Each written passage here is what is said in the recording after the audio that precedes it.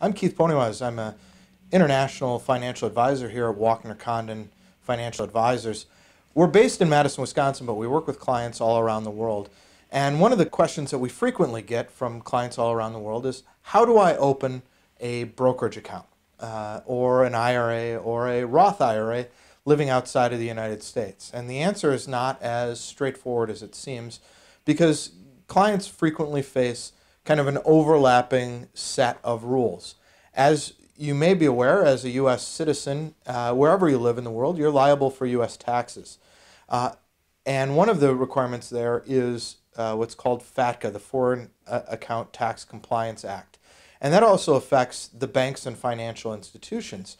So one of the original solutions for many folks was, in their country of origin, simply open up a brokerage account or something like that there. Well, with FATCA, fewer and fewer of those options are available.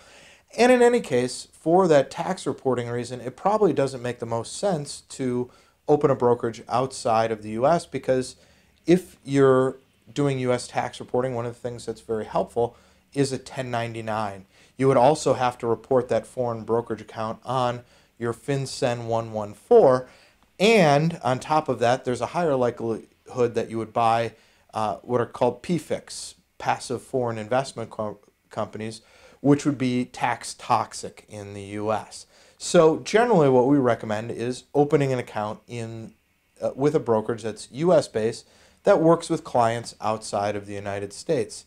Now, each brokerage in the world will, depending on where you are, open accounts for you. But some are a little more open and receptive than others.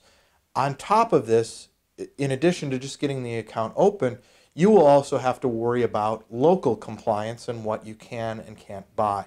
One of the newer restrictions that's come on board that's restricted the sales of ETFs and mutual funds is regulation in the European Union that restricts retail customers from buying certain things in the United Kingdom. In the European Union, pardon. Consequently, it gets further and further down a path of thinking about local regulation, U.S. regulation, and so on and so forth. So one of the things that we recommend is thinking about your strategy as you go in. That said, there are a couple of places that you can work with. One is interactive brokers. No matter, pretty much, as long as it's not a country on a U.S. sanctions list, you'll be able to open a brokerage account there.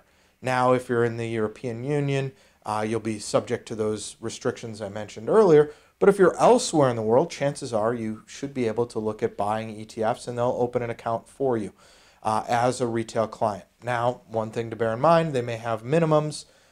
They may, they do charge a fee on trading, things like that. But generally, no matter where you are in the world, again, as long as they're not on a sanctions list, you should be able to open a retail account with interactive brokers. Another good custodian that many people are familiar with is Charles Schwab. Charles Schwab will open retail clients accounts around the world. That list is not as universal as it is at Interactive Brokers, but they work with a number of major countries. Again, though, as a retail client, one of the things you have to worry about is the restrictions on trading ETFs if you're in the European Union.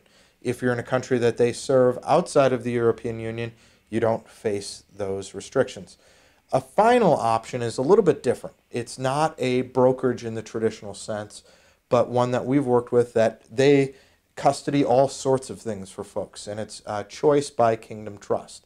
They will do your brokerage account. They can do a IRA account. They can do a Roth account. And one of the interesting things is they will work with you to custody almost anything. So if you're interested in opening a brokerage account or an IRA and trading crypto, doing other investments, you can do that. One thing related to Kingdom Trust, because they are a trust company and not a brokerage, they operate by slightly different rules than the brokerages, Charles Schwab, Interactive Brokers, in terms of how and what they can sell to their clients. So you may find a little bit more flexibility there in terms of what you can buy, big picture, and may not face some of the same restrictions you would at Charles Schwab and Interactive Brokers. As well, if you have accounts with Fidelity, with TD Ameritrade, you in many cases can take your existing accounts and move them over to a new address, but you may face restrictions on buying and selling. You may be in a position where you can only close. They'll keep your address, but you can only sell positions that you have and not open new ones. So from that perspective, there are a variety of options depending on where you are in the world. Different options are better than others depending on your area of expertise, your level of expertise in trading.